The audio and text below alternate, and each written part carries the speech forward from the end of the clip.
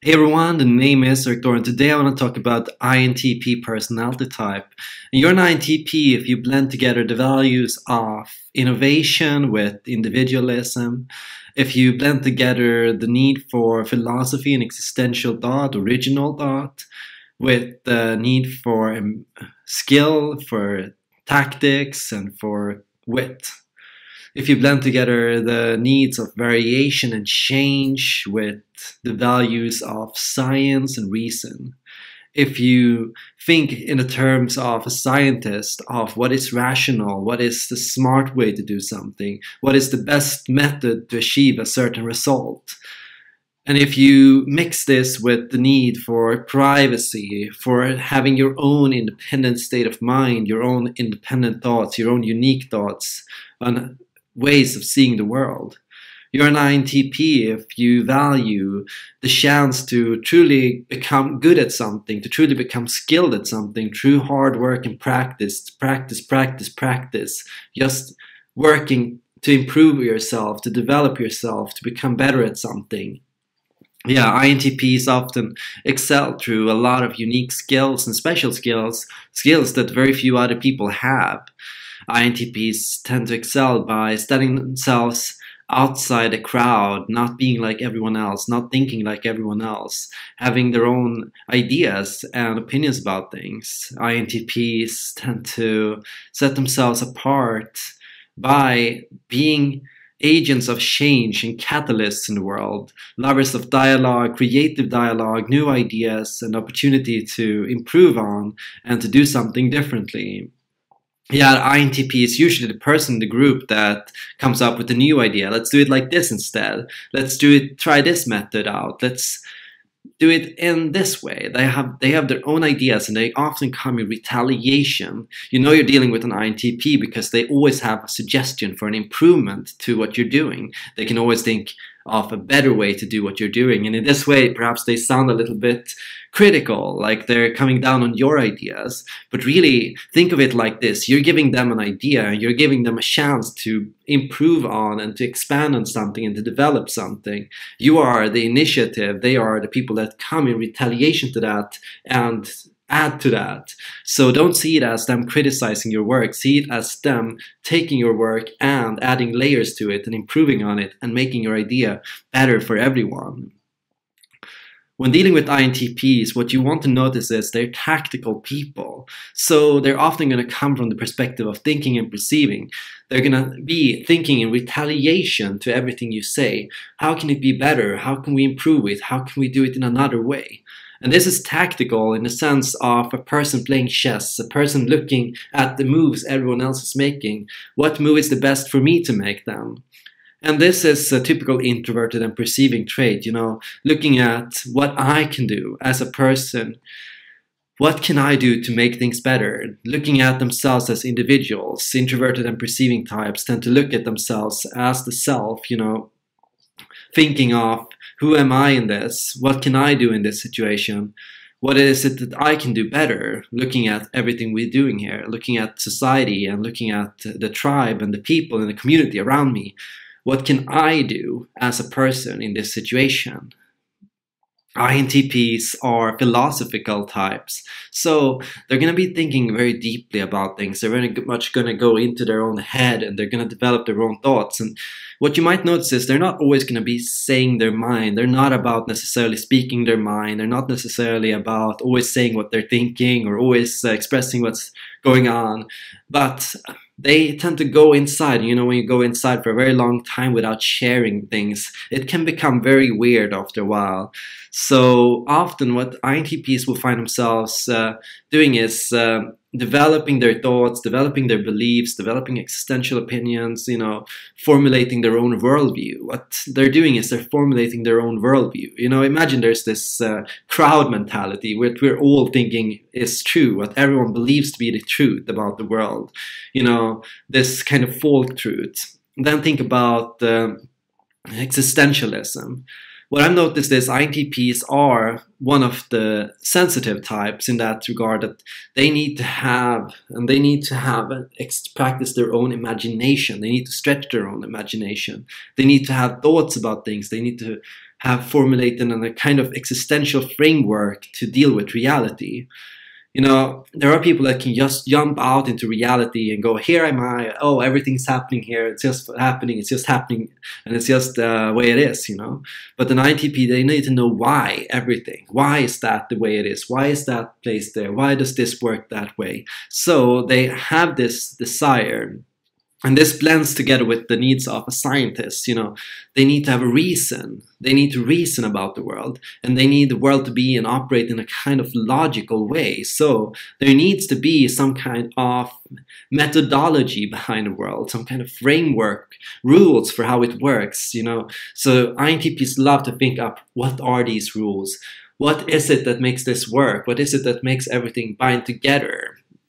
And of course, this can pull you into naturally scientific situations, but it can pull you into and be used in almost every situation in life. It can be used to understand the dynamics of life. You can think of life as a kind of program, a kind of software. You can think of the code of life, and you can think, oh, social dynamics. That's all based on these rules. All social dynamics are based on these rules. The art of being a waiter and dealing out food, that can be done in this way and according to these rules. You know, everything has rules, everything has codes. There are codes around everything. So INTPs, they love to master these codes and to use them and to apply them and to change them a little bit. What happens if I do it like this instead? What happens if I break that code? What happens if I add that line at the end of this code? Like if in these interactions with these people, what happens if I do this or if I do that instead? So they're natural experimenters in many ways in social interactions, and that can also make them very funny indeed, because, you know, they're kind of playing with everything around them. They're playing with reality, they're playing with the people, they're playing with the system, and they're playing with the rules, they're bending the rules. INTPs are rule benders, you know. A lot of people can become very constrained behind how we always do something, and we can, because we're not thinking of it, we can start reenacting it over and over, and we're not realizing that we're just participating in a play in a sense. But INTPs, they know it's a play, so that gives them a kind of power to look at the play and to come up with options and to come up with ideas to change it. And what you're looking at is basically Matrix, the Matrix. You're looking at Neo in the Matrix. You're looking at the person that realizes reality is like a social construction, and the person that can bend the reality through their own thoughts. They can reshape the entire fabric of everything around them. So the ideal state INTPs are looking at is, they're looking to become like this Doctor Who-like figure that can basically alter time and space and everything around it. You can alter reality, you can rewire everything around you, make it work differently. And INTPs, they love to customize like everything to every solution to every situation. They're the people that come up with and build their own remote controls to add new functions to do things better. They're the people that are coming up with better ways to open doors. They're coming up with better ways to cook. They're coming up with better ways to do things. Sometimes it's going to seem like needless, in a sense that, why do we even need this? Is it really worth the effort? Do you spend so much time developing that function? Why? What's the purpose of that function? But, you know, it's a part of developing skills as well. Like INTPs love the thought of developing themselves and adding things and becoming good at something. So that's also why INTPs are usually the people that have these really weird random skills. You know, suddenly you need somebody to pick a lock, and oh, the INTP knows how to pick a lock. How do they know to pick a lock? Well, they surfed YouTube and they found a video about lock picking, and they thought maybe that's interesting to know. And suddenly they watched that and they practiced that, and suddenly they know how to pick locks. Even if they're never going to need that skill, even if that skill has no purpose, they love the thought of getting skills and becoming good at things. And INTPs, here's a trick for all of you. If you're looking to develop your confidence, develop your skills. Your skills are directly aligned with your confidence in self, your ability. So what you want to be doing, what you want to become better at, is just this ability to develop your skill sets and to have a broad skill set and to be really good at this skill set. So you want to be so good at something that you can do it and you can break the rules. And you're looking to become the kind of person that knows something, knows the rules so well that you can basically break any rule whenever you want because you know how it works better than anyone else. As an INTP, what you're looking at is also developing yourself as a catalyst. This is really going to help you, and it's really going to help your confidence. You want to look at how to vary your environment, how to change your environment. The more you can change your environment, the more you can alter things around you, the more you can feel like I am able to change things, I'm able to alter things, the more you're going to feel confident in yourself. Your confidence not only aligns with your skill set, but also aligns with your ability to be a catalyst. So if you can look at things and say, I did not just do something well, but I did something different. I changed something. That's also going to be a huge confidence boost to you as an INTP to see that, oh, I rebuilt this. I made this in a whole new way that nobody else has done this. I played this guitar in a way that nobody has played this song before, you know. The ability to do something new that nobody else has done something before, that's going to be very good to you as an INTP. Now, you're going to be looking at this, but you also want to look at your ability to regulate your emotions and to find stability and to find esteem, belief in self. You're really going to want to nurture your belief in self. And you're going to want to nurture that by basically gaining knowledge. Gain a lot of knowledge about something. Really push yourself to know something inside and out.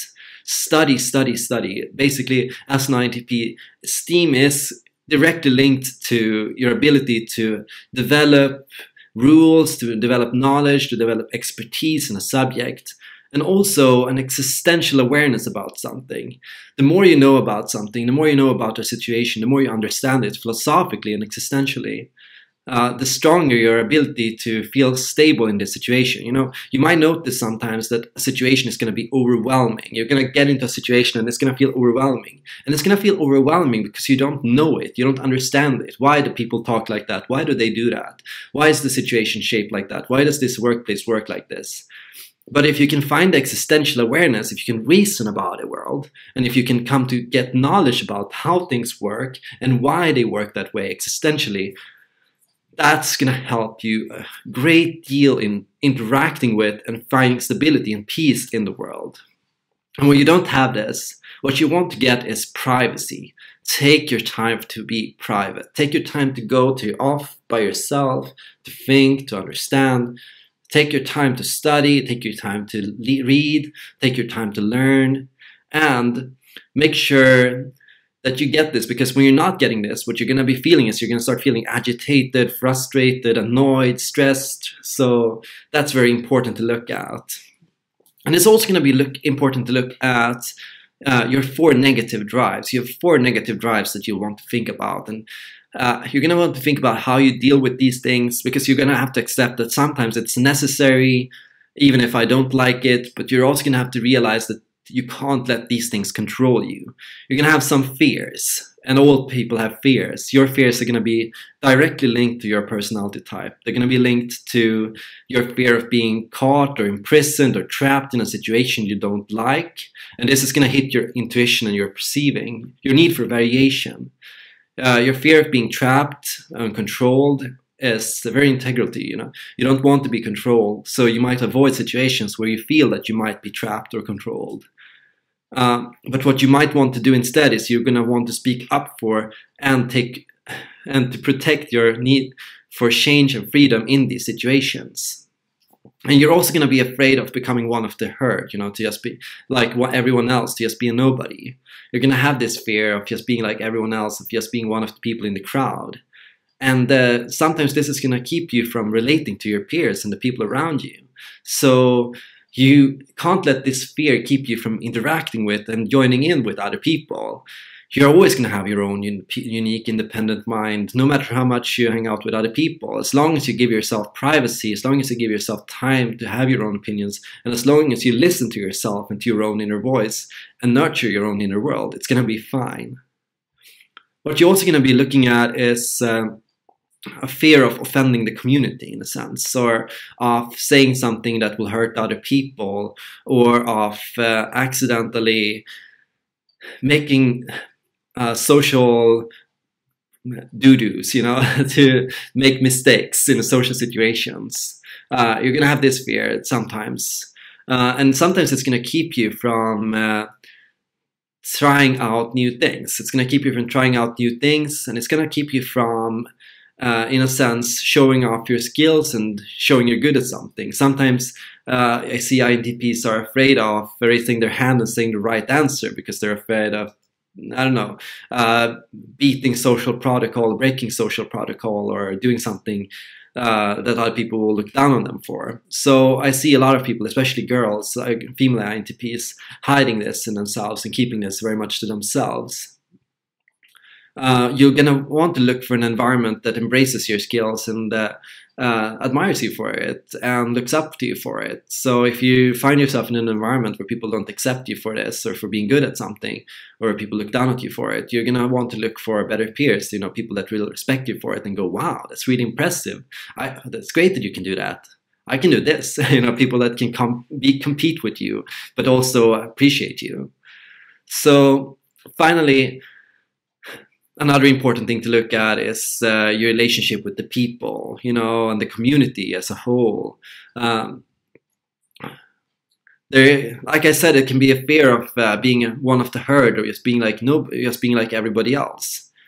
But there can also be a fear of, you could say, the community as a whole, and what they are going to think about you, and what they're going to feel about how you do things and who you are, and their opinions about you.